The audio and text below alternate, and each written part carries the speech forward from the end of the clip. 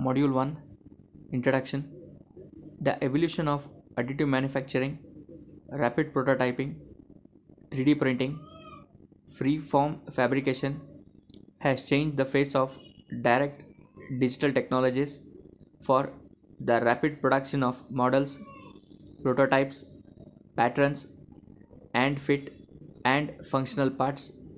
Since its introduction, additive manufacturing technology has changed design, engineering, and manufacturing processes within the aerospace, automotive, electrical and electronics, consumer industries, biomedical, and dental devices and implants.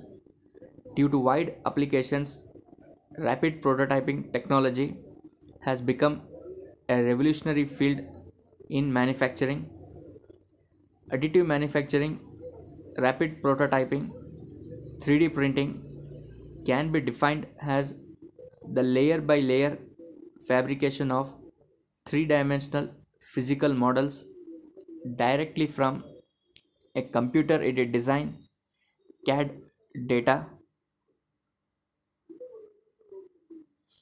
This additive manufacturing technology, known by many names such as 3D printing, rapid prototyping and manufacturing, free form fabrication, solid free form fabrication, direct digital manufacturing, additive manufacturing is the official term for the technology as per ASTM International, American Society for Testing and Materials, and ISO. Evolution of additive manufacturing.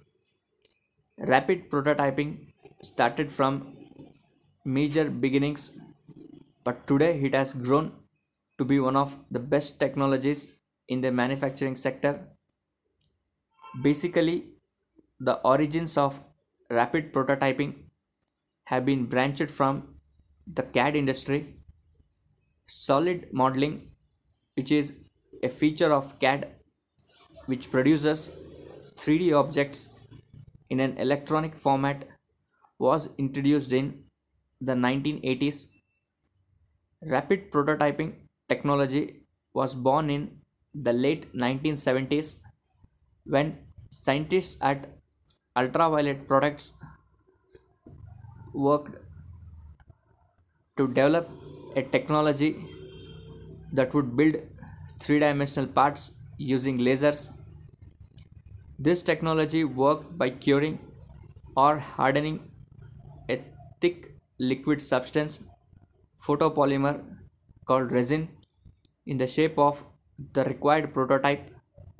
As the photopolymer was exposed to the heat, it became harder and eventually became completely rigid. In 1986, Charles Hull of Ultraviolet Products patented this technology, which is known as stereolithographic. Later on, Charles Hull formed 3D Systems and commercialized this technology.